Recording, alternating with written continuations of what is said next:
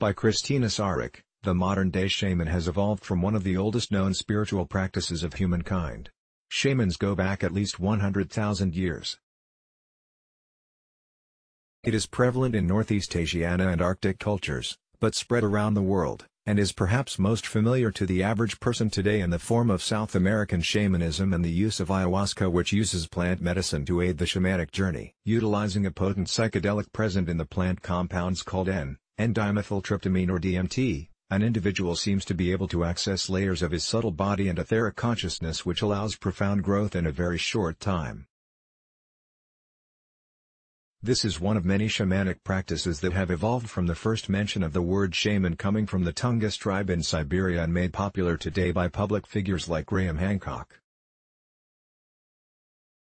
As a modern-day shaman, Sandra Ingerman implores, changing times are causing more people to awaken to their own personal shamanic journey with or without ayahuasca. The modern shamanic journey, any shamanic journey, is one that helps awaken our consciousness to embodied traits that we will desperately need moving into the future: compassion, self-awareness, expanded understanding of the material and spiritual world, and a general awareness that human consciousness is not limited to the physical body. While the gods and goddesses of every culture embody the shamanic mythology of humanity, we too are shamans. Whether you practice dreamtime as the ancient Aboriginal tribes did to access this state of higher consciousness, or you use drumming, dance and sound like the Korean shamans or Celtic healers to enter an altered state, you are welcoming aspects of your consciousness to come to the fore that have likely remained dormant for most of your life. Remarkable connection. There are many methods to ignite this altered state, as Hancock himself admits in an article on the subject. What I want to get across is that indeed, things that cannot be explained have a remarkable way of being connected. Whatever the trigger, be it REM sleep, lack of sleep, extreme anxiety, a malfunctioning of our brain's internal regulator, lack of food and water, purposeful deprivation and meditation, or the introduction of external DMT or psilocybin, the result is the same. Our brains use all their naturally equipped, necessary physical pathways to produce alternate states of perceived realities. Let's apply this to a real-life challenge. As Ingerman states, shamans look at the spiritual aspect of illness. An illness might manifest on an emotional or physical level, but the shaman is looking for spiritual imbalance or disharmony. When we are stuck in our limited worldview, we often cannot fathom that a recurring health problem or emotional issue like depression has a deeper root cause.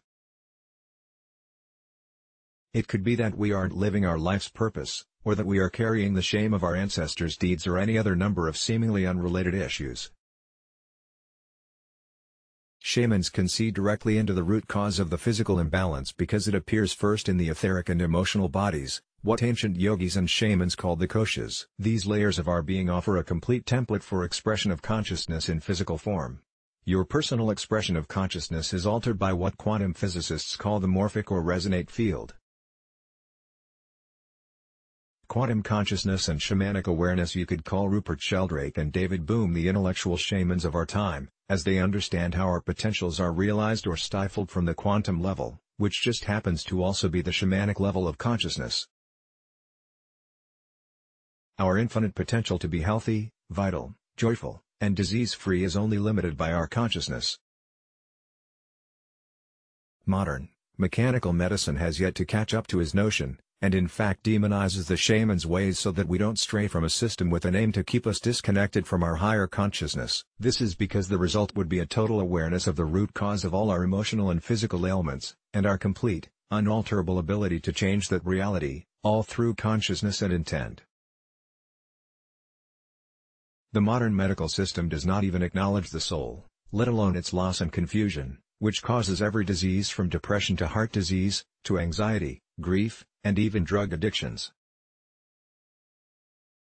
Shamanic tools. The shaman simply calls forth a more complete state of awareness, using a multitude of effective tools, often including a ceremony of some form, but not excluding, calling forth spirit animals or ancestral beings, drumming, dance, music, chanting, plant medicine, meditation, sleep deprivation, detoxification, abstaining from food, offering food or gifts to gods, an extant form of our own higher consciousness. Each of these tools helps to entrain the brain into a certain oscillatory state which induces higher consciousness.